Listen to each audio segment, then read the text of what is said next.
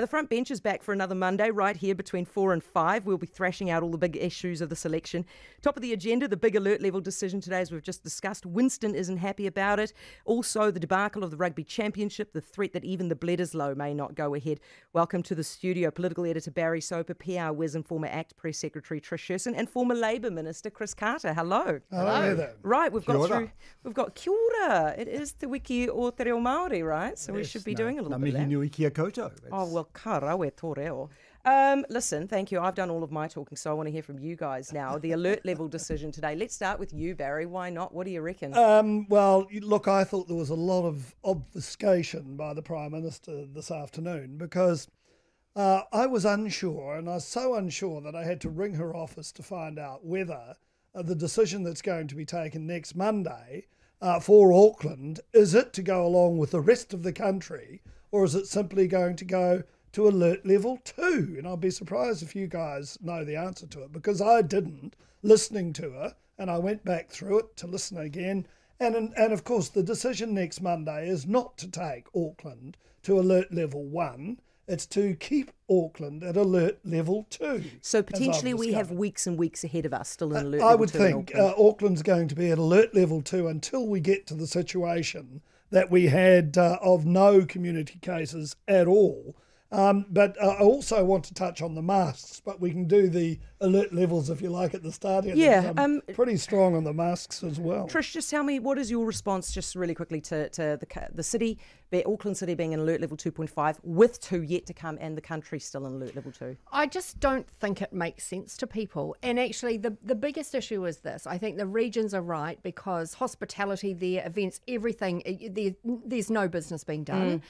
But are people outside of that actually, have they just lost the plot, really? People are just, they're tired and they're over it, I think. Yeah. So I was disappointed today, and I think in Auckland at 2.5, again, events, hospitality, nothing is happening. Yeah, 4 weeks. What do you think, Chris? It's pretty conservative, isn't it? Well, I think it was a great decision. I think that most New Zealanders, particularly most Aucklanders, will applaud what the Prime Minister announced today. You know, we had another case of community transmission announced today. I live in West Auckland. We've had a whole cluster of cases, 2 schools affected.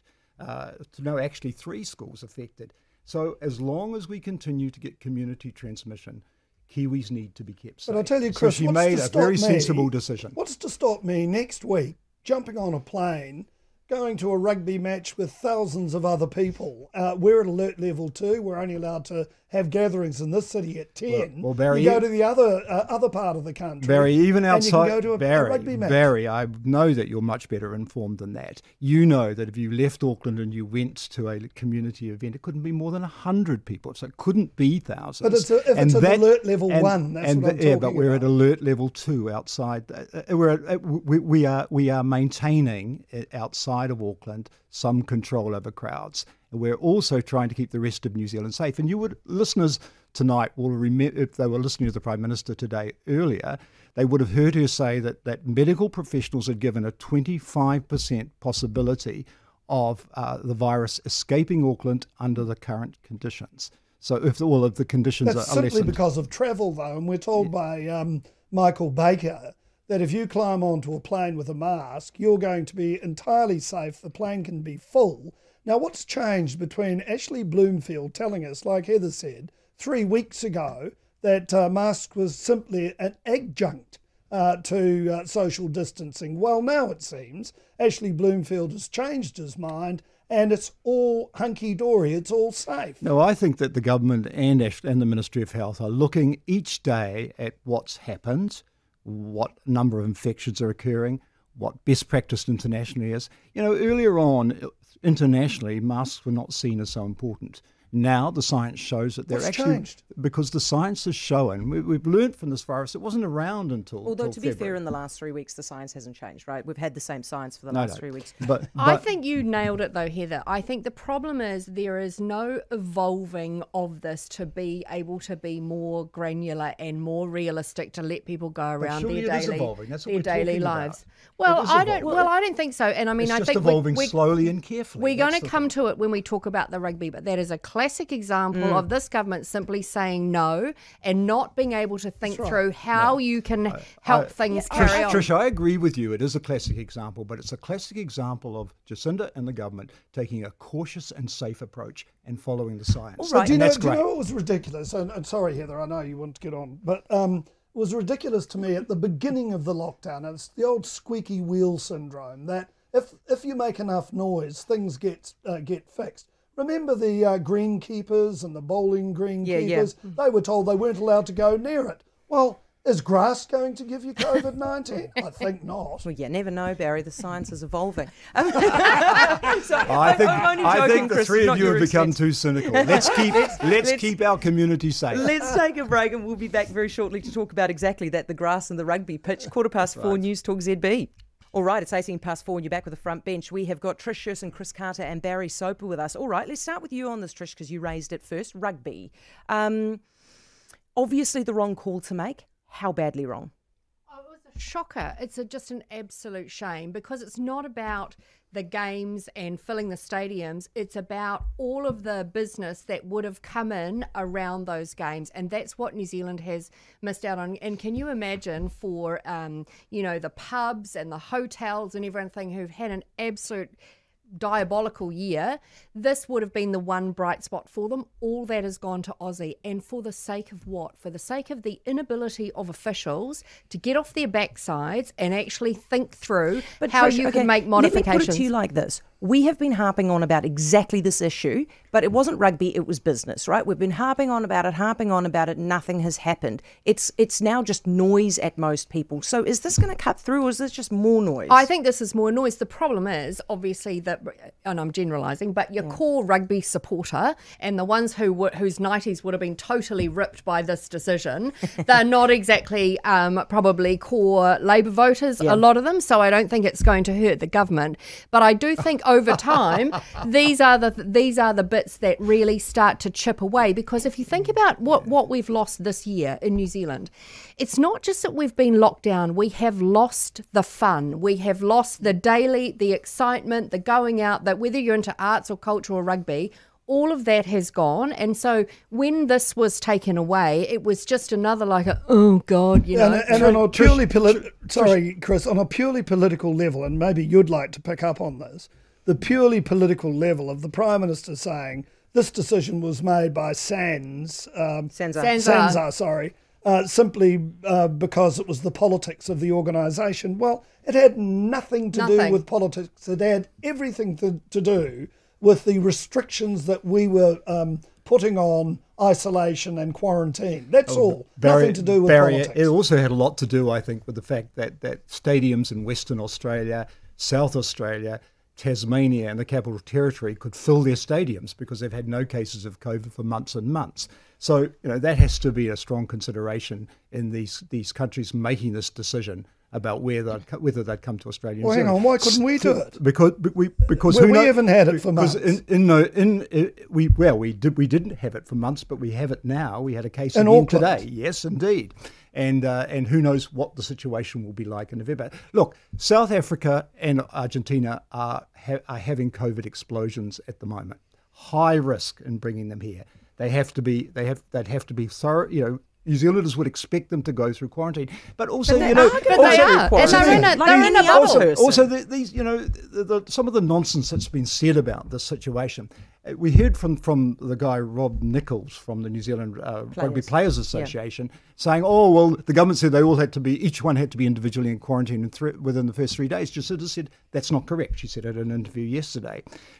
She said the government was perfectly prepared to be flexible, but they couldn't compromise the quarantine situation. Look, Trish, you just contradicted yourself, Chris. You just said a few minutes ago that New Zealanders need to have fun. Well, in last week's episode, and I think you're really a nice person, but you were going on and on about Matariki and saying, "Oh, it's just an excuse to have some fun." Well, I didn't. I said we shouldn't. It's not the time for another public holiday. That's not about not having fun. I think actually, if we listen to it carefully again, it's about you also raised about it's just having some fun. Look, as you know, lots of Labour supporters are very keen rugby fans. We're going to have two. Name me one. We're going to Grant Trevor Mallard.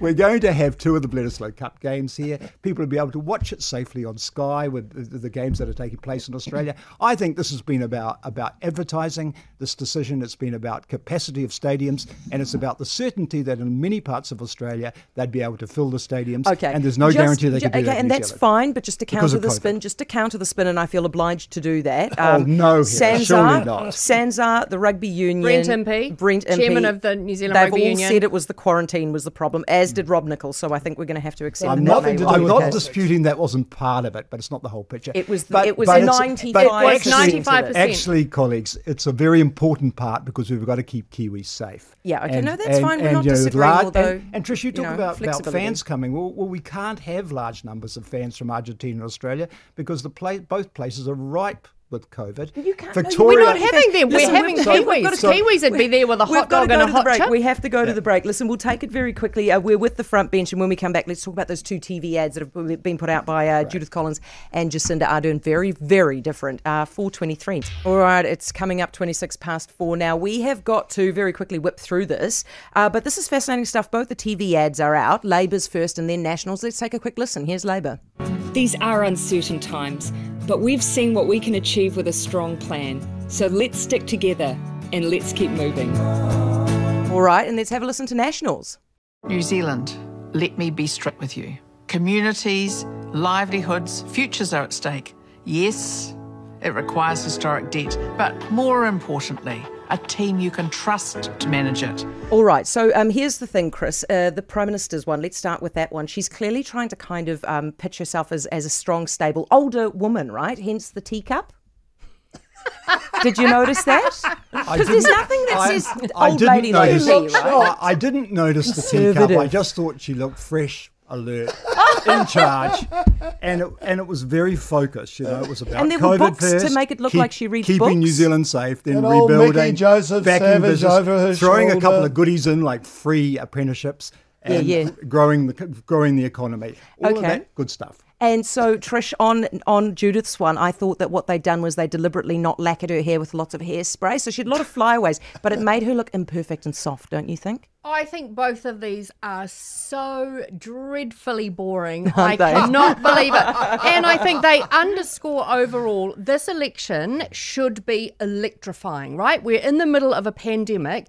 That's why they don't want it to be electrifying. Everything else is. Both of these ads say to me that the black swan of COVID had never flown across our golden pond and crapped right through it. and it's just every business as usual. They are so boring. Yeah. And the one thing I will say about the National ad, and the same with their billboards, who is in charge of art direction? The colours are so washed out. Yeah. Drive around town and look at Jerry and Judith. The one by your office looks terrible. Yes. It's like it's been out in the sun for 70 years. 70 years. Well, I wasn't going to use exactly the word boring, but it means the same. I think they were very staged, and certainly Jacinda Ardern came across as being very soft and very kind, which is what she wants to do. Having a cup of tea. But I thought it was a pity they didn't film it in her beehive office. So the Prime Ministerial office. They had this fake office. Oh, she was on as Judith You need to follow instructions a little bit more. We'll take a break. We can go to the headlines. After that, when we come back, I've written a column at the weekend, which Chris is very excited about. How good Labour was in the first week. We'll talk about that. News from ZB. Level 2.5 announced by the Prime Minister for another week. What do you reckon about that? I personally don't mind that. It's inevitable, I guess. I mean, we're still having cases with mini-clusters, sub-clusters, and whatever clusters come up.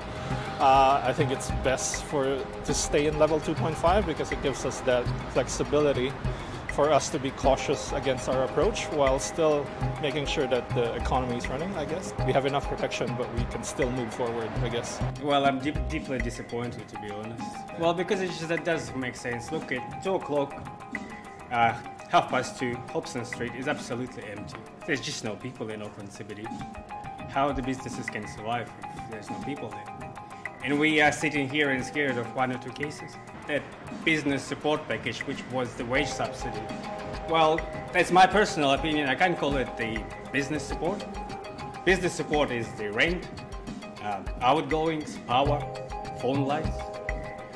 Europe did that. Why New Zealand can't? It's probably a good idea. I live in Queenstown, so we're going to level 1 on Monday, so we're good. Yeah, that's why I'm putting my mask on. It was no surprise. I didn't think she'd move anyway. But to be honest, we're over it. And I think most people are. We just want to get back to at least level 1. Well, we opened just before the lockdown, a couple of weeks before the lockdown. During level 1, we started to pick up. We're now down 50% of what was on level 1. And I can only imagine how bad the hotel across the road struggle, just because they don't get anyone. Yeah, they're getting conferences here and there. On a weekend, they had maybe 10 rooms booked in such a huge hotel. Level 2.5 is a little bit more uncertainty, I guess. Downstream businesses, restaurants, and all of those stuff. They don't have certainty on when the volumes are coming back up and when people are coming back up to order food or to do all of those other services that they kind of need. Well, we've all been told that the best economic response is the health response. These two things, they can't be together. So if we're going towards the health support, that's fine, but then you need to provide the business support. The wage subsidy, it does support the businesses up to a certain degree, but not, to the full extent. Everyone is saying that CBD is empty for 2 months. There's just no people there. Well, we are definitely down, probably by about 30%. Obviously, after these lockdowns, we are very busy for the week after. Everybody wants a haircut. But, it just tapers off. And today, we've only had a few people in. It's been really slow. You look out the window, there's nobody there. Nobody comes to town on a Monday anymore. What do? I just think this is a beginning. This is the start of it. Things are going to get quite bad.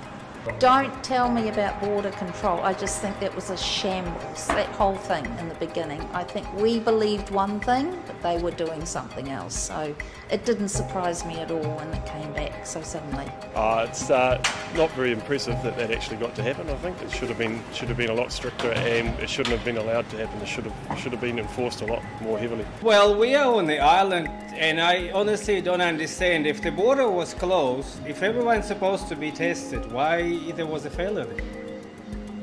I can say that there is still the opportunity area.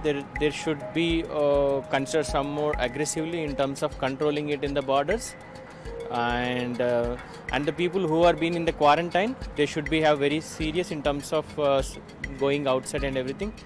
That should be some better security. Yeah, better security should be there. On the text machine, and by the way, you are welcome to text in on 9292, and I will get to it a little bit more this half hour than I have in the last half hour. A text says, Heather, why don't you Aucklanders realise the rest of New Zealand doesn't want you out here until you clean up your act? Jay, thanks for spreading the love. We really appreciate it.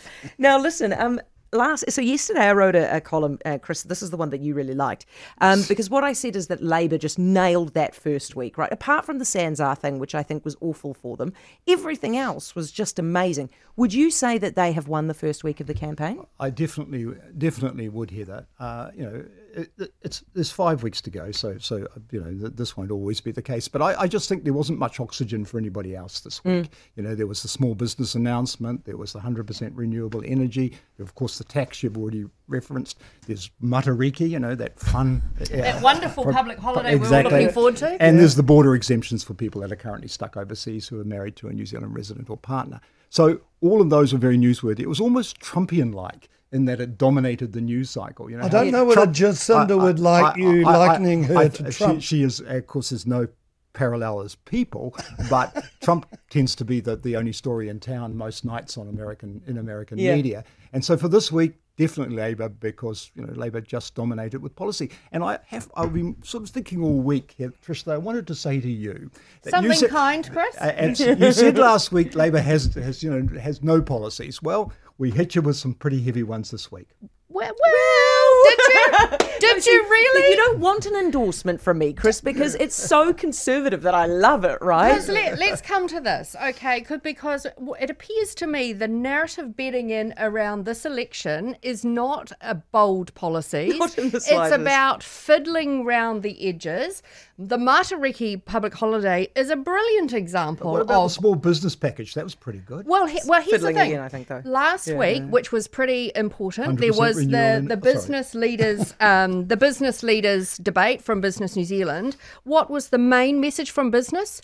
No one has a plan. Their message was there was a lot of the what and the why. There was no how from any of the parties, and I think that is what is really concerning about a very tangible house from Labor. You hit the nail on the head. You said that the opposition was denied oxygen, and you're absolutely right. I mean, you come up with a public holiday. Now, I think it's pretty cynical. You come up with a holiday like this. Why not replace Queen's Birthday or some other holiday or Labour weekend? Barry, no one suggested that. Well, but why not? Why? Because New Zealand doesn't have why that many impose public holidays? another impost on business in New Zealand? Look, Heather reminded us last week at the intro to this topic when we discussed it last week. New Zealand sort of sits at about the middle of OECD countries in their public holidays. That's neither here nor there. We're going into an economic period at the moment, the likes of which we've never seen. Anyone in this building has never seen before. And what do? You come out, you stick on another public holiday. Yeah, where Kiwis go out Kiwis go out and spend money, and small businesses go to rugby games and do other things that stimulate our domestic economy. And the other thing is that the taxation policy, to me, again, that was cynical because it basically moved the argument off the campaign board. No, Barry. One it keeps tax things on stable. over $180,000 a year. So you tax the rich pricks, but you leave everybody else alone. It just doesn't Barry, make sense. as the Finance Minister, Grant Robinson, said, people don't want huge change at the moment. They want stability. They want to get the country right. Then things will be looked at. And also, who knows what will happen in the coalition negotiations. Well, let's focus on week 2, because if ever National was going to make the running on the economy, this week is the week. We've got 2 big things coming up. We've got the pre-election fiscal update, when the government opens its books. On Wednesday, and then the next day, we've got the national accounts opening up, where we see just how far in recession we are. And I guess my issue around this is, and business reflected it, without a plan, this phase 2 is so important. Without a plan, my fear is we are digging ourselves deeper into this economic hole, rather than any of our political parties showing us how we're building the ladder to get out of it. Can I just pick up, Chris, on one point that you said, what happens post-coalition negotiations? Now, if, for example, the most likely scenario would be that New Zealand First will miss out, the Greens will be at the negotiating table. They've got their poverty action plan. That's more tax. Grant Robertson told us no more tax. And I've got to say, he was a bit equivocal when he was pressed on it by Heather. But there could be more tax. Can I come back to tax? Because we actually want to talk about tax in a minute. Yeah. What I want to know is, what is Labour's strategy here, Barry? Are they trying, because they've come out hard and fast, straight out of the blocks.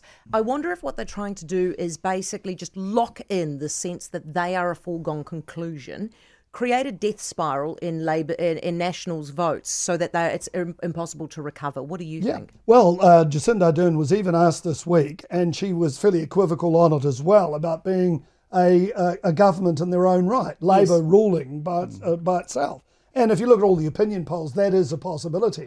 I don't think it's likely. We've had 24 years of MMP. I think it's highly unlikely. But nevertheless, it's not an absolute impossibility in this really unusual time. And of course, if that should happen, then Labour policies that are enunciated in the election campaign will be the ones that happen. I was interested to see that James Shaw, in his discussion about whether he'd go and sit on the crossbenches, actually came up with no red lines. He said a wealth tax was a high priority, but there were no definite bottom lines. Let's come back to the bottom lines. Bottom lines. I can barely hold you people back from this tax decision. Before we get to the tax discussion, we get to that, Trish, you understand strategy. This is your business. What is the Labour strategy? I think you're exactly right. Just dominate the headlines as much as you can. But having said that, when you also then look across at National and you critique that, it just doesn't feel like there's momentum. So Chris did mention that Trumpian thing, and there's people and placards and things, but if you look across at National, it feels quite staid. Can I ask you, Trish, do you feel as if, because we know that National in the past have dominated headlines. I mean, remember Strike Force Raptor and stuff under bridges? They have that ability to do it. Are they too scared because they're scared of of being ridiculed. 100%. And isn't this the point, right? If there was ever a campaign where you had a raft of policies, you thought, shit, we can't bring those out in normal times, but really bold, transformative stuff that is going to get cut through, open the drawer and bring those things out and dust them off. You've got nothing to lose. Well, and I think that's what people are actually crying out for. Jacinda's declared a COVID election, and I think that the National Party, and I know that they know, and they've been told, don't criticise Jacinda. Don't say anything. I think Barry. that's no, I think you're right. People love her so much, and it's that it's not going to. But where's that getting them now? Where is that getting? That's letting all the oxygen be sucked out of the debate. Well, Barry, getting back to what you've just said, that Jacinda's declared a COVID election. No, the people have declared a COVID election. She said it. It's the only issue in town. No, I agree with Chris. People want to keep everybody. safe. Yep, everybody has done it. And you know, I feel sorry for the National Party actually, because you know what opposition's like. I do, and it's a very tough job being in opposition, because you to try and get traction, because your role is to criticise and hold the government to account, and there is just only one discussion in town, and let's face it, Jacinda's done a fantastic job. The government's done a fantastic job in keeping Kiwis safe. Thank you, Chris. I'm going to dump him in a tick. But it was just so unpredictable what he was saying. Anyway, listen, we'll take a break. It's 4:45. When we come back, let's talk about tax, because we all want to. News Talk ZB. Right, welcome back. It's 13 to 5. A text here says, Heather, the media have made it a COVID election. It's all you people talk about while we are starving for discussions on policies. Well, I'm going to give you a wish. Here you go. Let's talk about tax. Barry, you're up first on this. Now, Labor has made it very clear, Grant Robertson has made it very clear, 39% tax is all they're going to do, right? Yep. Do we believe them is the question. No, well, you can't. And I think Chris hit on it earlier on, that there's coalition negotiations to come post-election. And the likelihood is that there will be discussions. And also the likelihood is, even though James Shaw hasn't given it as bottom lines, wealth tax, I think, will be a big issue for them, and he's put that as a top priority. And he has said, OK, they'll walk and sit on the crossbenches, and we could have a minority government, and that's a possibility as well. But I think, look, it's a cynical but a very deft move, I think, by Grant Robertson this week, by simply announcing one tax, and that was on people earning more than $180,000 a year. And in fact, at 39%, I don't think too many of them will be terribly worried about that. So it's not going to be a major turn-off. So, I think without any other detail on tax, they've sort of moved it off the agenda, and they've left the opposition basically gulping for oxygen, because where do they go after that? Yeah, let's have a quick listen to what Grant Robertson had to say when he was asked if they were implementing any other taxes. If your coalition partner insists on implementing taxes, will you allow them or will you not allow them? We will not be implementing any taxes beyond what we've announced today. Okay, so here's the situation though, Chris. You've got Grant Robertson in there. Let's say the New Zealand First isn't there. The Greens are their only option. Otherwise, they can't form government. Does he go back on that? Well, he says he's not going to, and I hope listeners are listening carefully, because if it's just a majority or a minority Labor government, of course, there's less chance that he will have to go back on it. Yes, but I mean, look, I think a lot of left voter vote Labor. Look, I think a lot of voters are very, very motivated to get rid of the Greens, right? But if they end up in a situation, and goodness me, it doesn't take a lot to all of a sudden end up there like every other big party has on election night with MMP. What do they do? I mean, does he need to go back on it? Well, I don't know, but one thing he does need to do is to try and set up a government.